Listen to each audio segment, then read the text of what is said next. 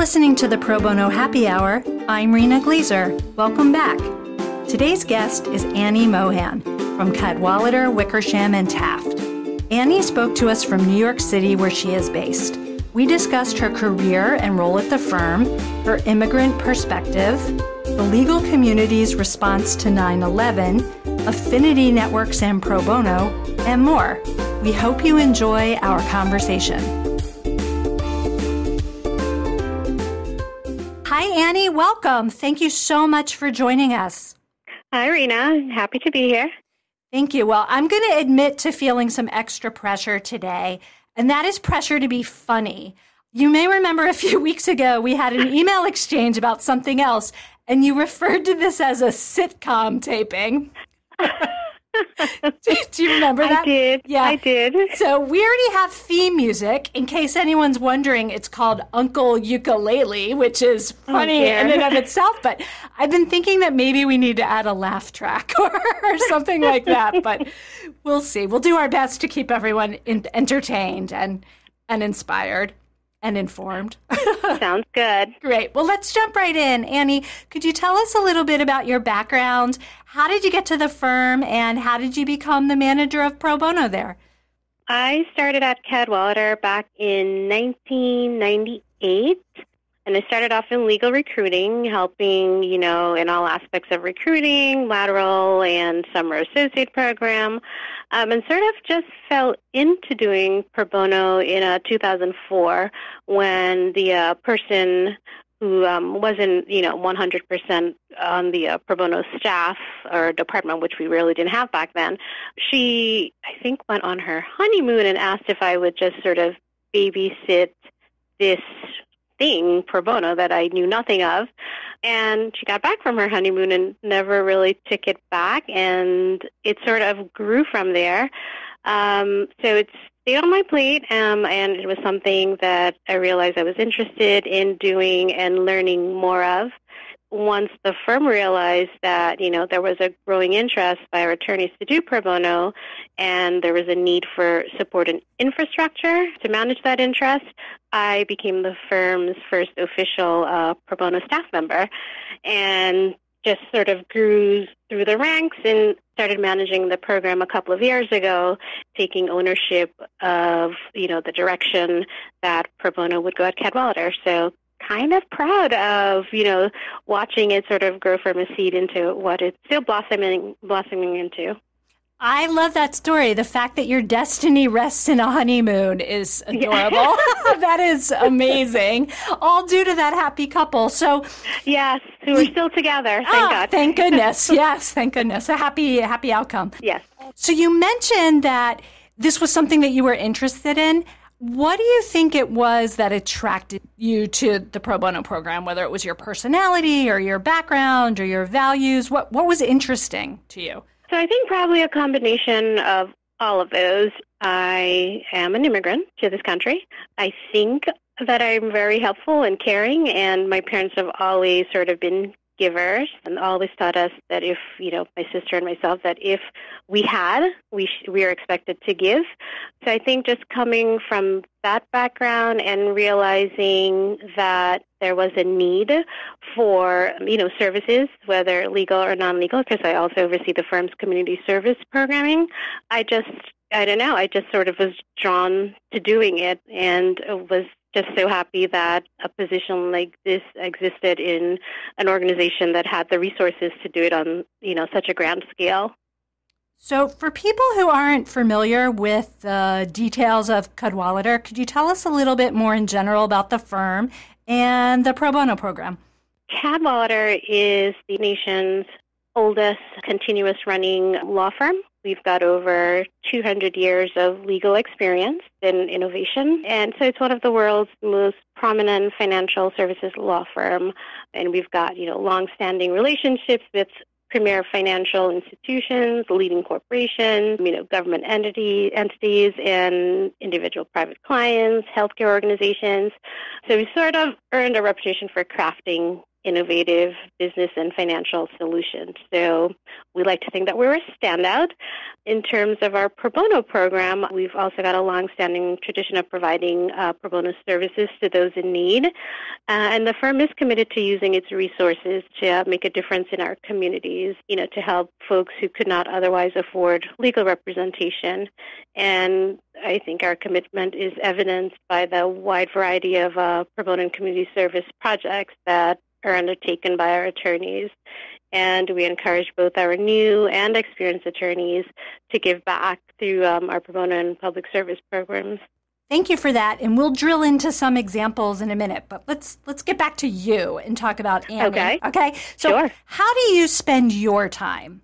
I would say 100 of my time is spent overseeing the pro bono and public service initiatives. And I believe most of that time, if not all of it, is spent interacting with people. So attorneys, staff, legal service providers, I guess sort of playing matchmaker and trying to figure out, how best I can get my attorneys to be engaged in our programming. I do wish I could have some more time to meet attorneys, especially, our partners and more senior attorneys and attorneys in other offices, and really getting to know them, their interests, their expertise, and, using that to tap into what they would be interested in doing in the pro bono and public service space.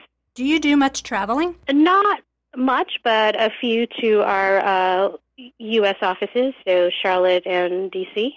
So you mentioned that if you had more time, you would spend it nurturing relationships, right? Talking to more lawyers, talking to more community groups, talking to more people. So if you could do less of something, is there anything that you wish you could spend less of your time on? Yes, because I'm the only pro bono staff member here, a lot of the, the administrative aspects of the program also are on my plate. So that's something I would love to see less of, especially surveys. Dear gosh, those surveys that come in at the beginning of the year, time-consuming. I know they're helpful. It would be great if someone just created a universal survey that everyone could use for pro bono. But until that happens, the first quarter of my year is spent reworking the firm's statistics in every which way possible.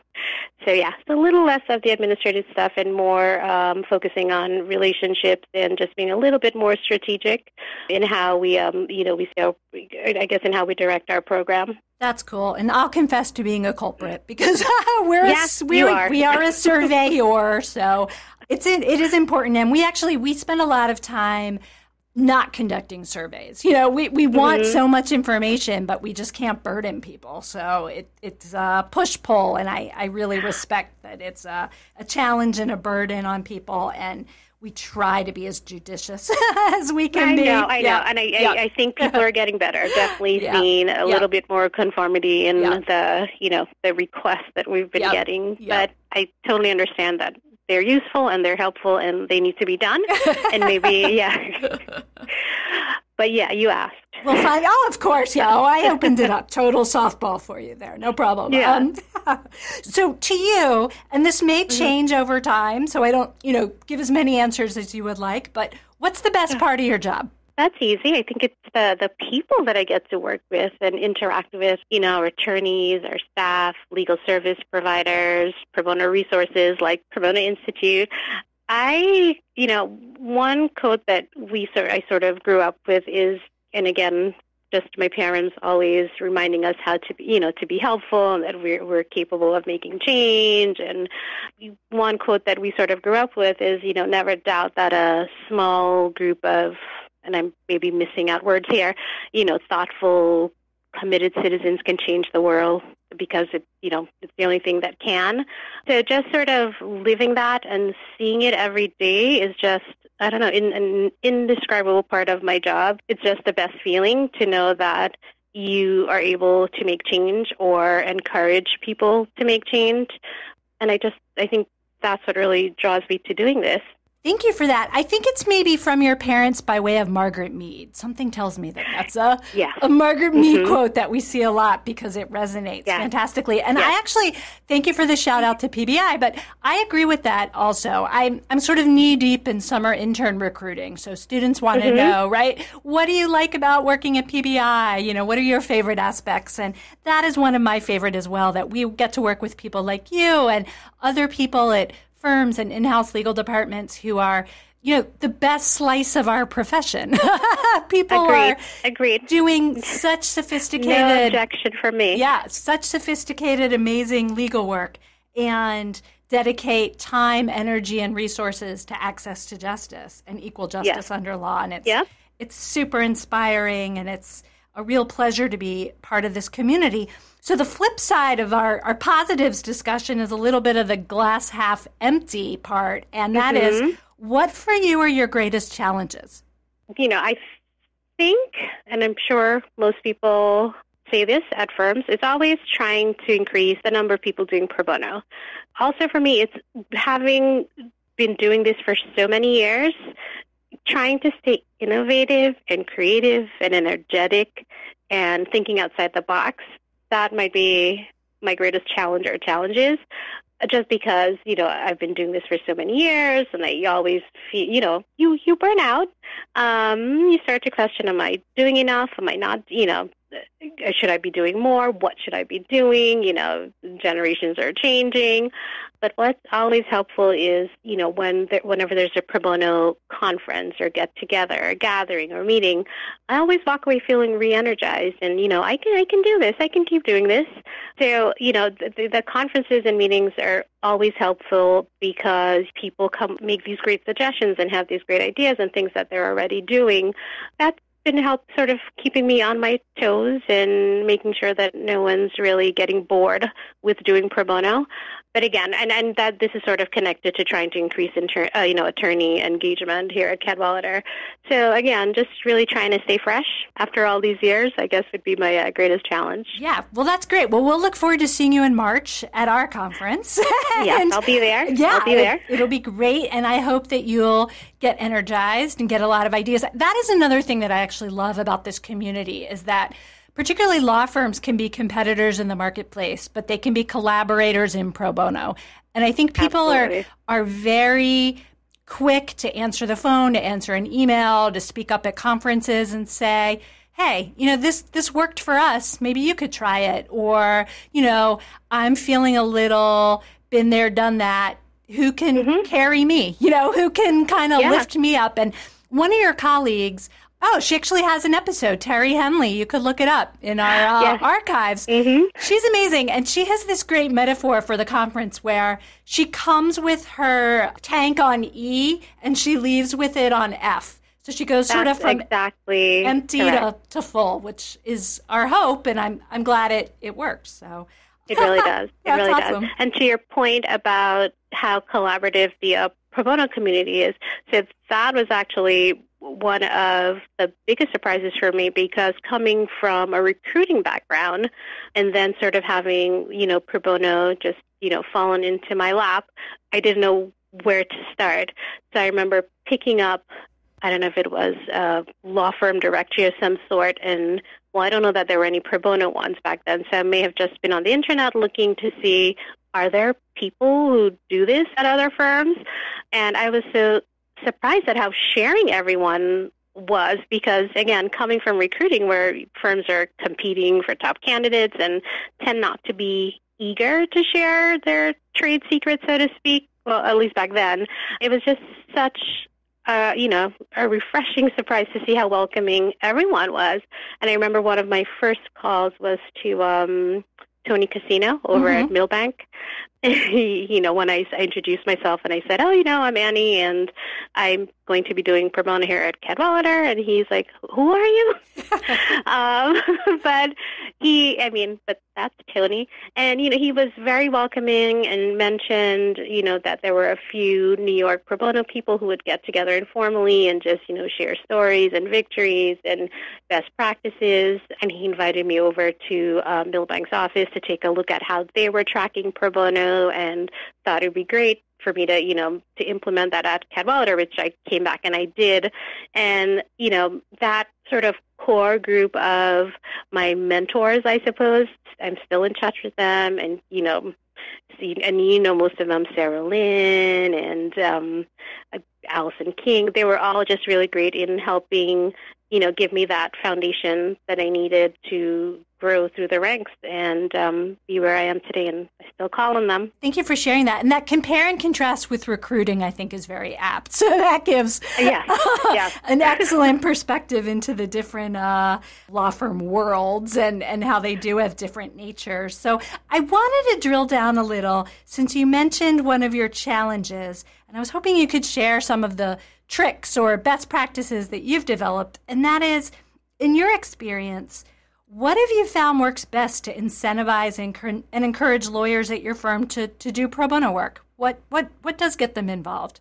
I mean, I'll take anyone's incentive or motivation as long as they're doing pro bono. It's fine by me. Don't care what the motivation is. But I think what really I've seen work here at Cadwalader is people who have found some way to connect their personal interest and passion to, giving back to pro bono. So one of the examples I love to use is a young associate here in our private client group. His name is Osvaldo Garcia.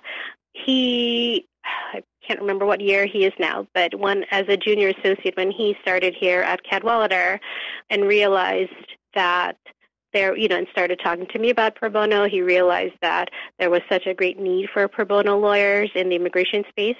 And he, being an immigrant and wanting to give back, thought that this might be where he could. And then he also realized that we had so many attorneys here at Cadwalader working on immigration pro bono matters, but they weren't really connecting with each other, so they weren't sharing their experiences or, brainstorming together or giving, I'm appearing before X judge, and this is what he really likes, so this is what you should do. So they weren't really communicating. So he decided to make a proposal to our management committee to form what is now called our immigration clinic.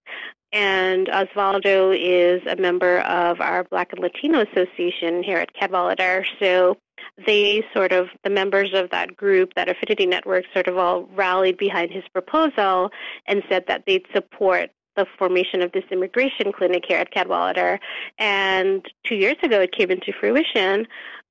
And I think the reason why it's so successful is because of Osvaldo's experiences, as an immigrant to the U.S.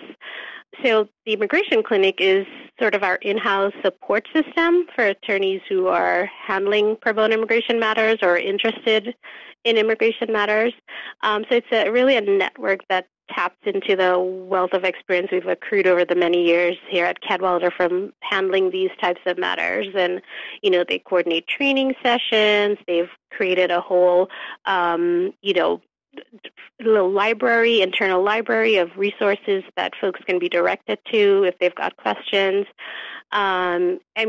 It's just great. And again, I think it all stems from his being an immigrant, wanting to give back to people who are in the situation that he was in at one point in his life. That is a really cool example of when passion meets purpose. Oh my gosh! If you met him, he's just a ball of energy when he talks about immigration and the immigration clinic.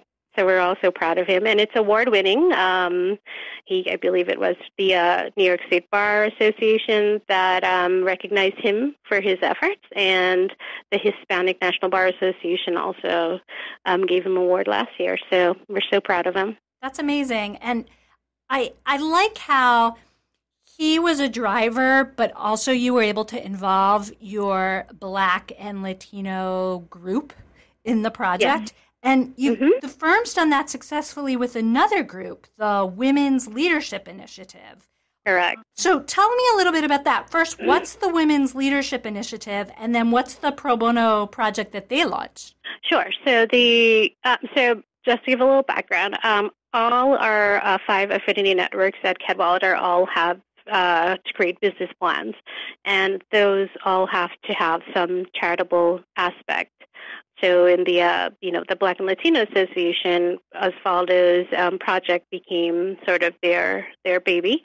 For the Women's Leadership Initiative, when we met, and I met with the co-chairs of all the affinity networks at Cadwalader to sort of figure out, are we doing things that they can get behind to really improve and expand our impact, or do they want to start with something new? So our Women's Leadership Initiative, and we had worked with the Legal Aid Society.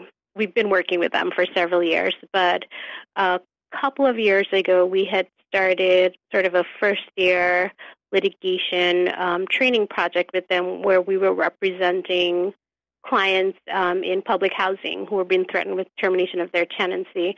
And it was very well received by our litigation group. And it sort of just, became another opportunity that we offer to our associates. So the Women's Leadership Initiative, which is, again, the affinity network here at Cadwalader that provides support to our women attorneys, they wanted to explore that project again and sort of making it more, refining it a little more just to include low-income women who are in public housing and threatened with termination of tenancy, but they didn't limit the attorneys that could participate to just women attorneys. It was open to all attorneys at the firm, and the Women Leadership Initiative would host, I think it's bi-monthly meetings where everyone working on one of these cases would be in a room with the partner supervisor and talking about their cases and their experiences. So, in addition to giving back to, the community in such a great way, the cases do provide them with great professional development opportunities. They get to interview a client, review documentary evidence, engage in negotiations, and, work with their client, prepare them for testimony, and then represent them at an administrative proceeding. And the project has been very successful. It's been, I believe, for over about 2.5 years now, and the outcome of these cases, preserving our clients' home has made a huge difference in the lives of these women and their families, particularly at a time when affordable housing in New York City is in such short supply. So, we're loving how it's growing and expanding. So we actually have our first meeting of the year scheduled for next week, and it looks like everyone's showing up. So that's always a good sign. We love projects that have impact and make a difference in the community, which that definitely does. But I love the innovation of having it be organized around your affinity networks. I think that's a real innovation that other firms are kind of realizing that they have these groups and that they can do social things and they can do business development and they can do networking and they can also do pro bono. And it's a great, great tie-in. It's almost like low-hanging fruit, right? Yeah, yeah. We'll take it. It's fantastic. Yes, absolutely. Yep. Yeah. Yep. So another innovative project that the firm has created and administered works to confront modern slavery in America. Could you tell us about this? Sure. So this was started a couple of years ago, and so it focuses on domestic trafficking, which, most people, when we think of human trafficking, we sort of tend to think of it, on a global scale, but it is a huge issue in the U.S. So first is a targeted campaign to raise awareness about human trafficking, and it's a really collaborative-based project, I would say, and it's sort of a unique model of advocacy and coalition building. So we've created this fabulous website, vsconfronts.org, and what it does is really provide legal resources, shares innovative models, and just really provides information to prevent modern slavery and protect victims and survivors of human trafficking in the U.S. And it's a fabulous site. I highly recommend that everyone checks it out. So it's really geared to everyone in the, domestic human trafficking space. Could you give us the website again, just so people can look it up? Sure. It's vsconfronts.org. Great. Thank you for that. Are there some other examples of pro bono matters that the firm has worked on for whatever reason have been particularly meaningful or resonated with you that you could share with us? I would say our post 9/11 relief efforts. So we've always been a downtown firm. And like I said, I started at Cadwalader several years ago. And we were personally affected by the 9/11 attacks.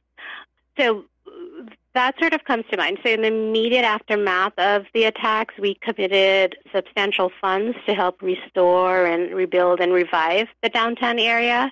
And we also, the firm stepped up and made significant donations to organizations for disaster relief and recovery efforts as well, and encouraged its employees to do the same. We were also a leader in the New York City legal community's response to the attacks, and registered with the New York State Bar Association to provide consultations and representation of victims of the attacks, and offered to handle any legal needs related to, real estate, trusts and estates, and litigation for individuals and small businesses. We also provided free legal services to families of, I believe it was Ladder 11, the New York City Fire Department. They lost 6 firefighters at the World Trade Center. And we also played a role in creating a handbook of public and private assistance resources for victims and families of the attacks. So we continue to do some work on that. Most of it has obviously died down after all these years, but that was really one of our, most significant contributions to New York City. And, it also sort of helped to shape how I think of pro bono. And again, that whole idea of people collaborating and coming together in time of need couldn't be more evident than, post 9/11. Oh, thank you for sharing. That's such a wonderful example. And it's actually bringing back very vivid memories of standing with you in your office, overlooking, because, literally you are right there, and your views are the memorial and things they were building, So, yeah. Yeah, so it's a somber reminder of that time, but it's so good to see how New York City has bounced back from that. And, it obviously our legal community played a part in that. They're really proud of how far we've come. Yeah, it's definitely a message of resilience, and it's very powerful. So thank you. Thank you for sharing that. As you mentioned, you've been in your pro bono position since about 2004. So looking back, it's been a while. What have been your biggest surprises? What do you know now that you wish you knew then? I would say, again, just the collaborative nature of the whole law firm pro bono world. It still surprises me as much as it surprised me back then. And, I sit back and think of all the time I sort of wasted just sort of trying to figure it all out on my own, when I could have really just picked up the phone and called all these wonderful people out there. Obviously, there are much more of us now, unlike back in 2004, over a decade ago. But I think really it's just the collaborative nature of law firm pro bono. It's just, I've never really seen it elsewhere. So that still surprises me. And yeah, I guess if there was something I knew now that I wish I knew back then, is just how helpful people are. But I guess sort of coming from that recruiting frame of mind, it wasn't something that even crossed my mind that folks out there would be willing to help me build an entire program. What do you think's changed, if anything, during this decade in either legal needs, sort of new areas of pro bono practice, or the interests of your lawyers? Or have things changed that you've seen looking back and saying, it's not really like that now? Things are different? Or do you think, steady state, things are pretty much same old, same old? No, I think it's changed, all for the better. I do think firms are recognizing, the significance of pro bono and having a pro bono program. And I think firms that may have been doing it for several years are finding ways to leverage it, whether it be, in recruiting or training or BD or whatever purpose. But, and that doesn't bother me at all, because I just think it even makes it more valuable and gives me more leverage in what I ask for from a firm in terms of resources. So I definitely think, at least at Cadwalader, I've definitely seen the value of pro bono growing, and I don't see that it will stop. I just feel that people are realizing that, the firm does this, the firm supports it. I just think that our younger generation of attorneys coming in, they're so much more, I guess, socially conscious.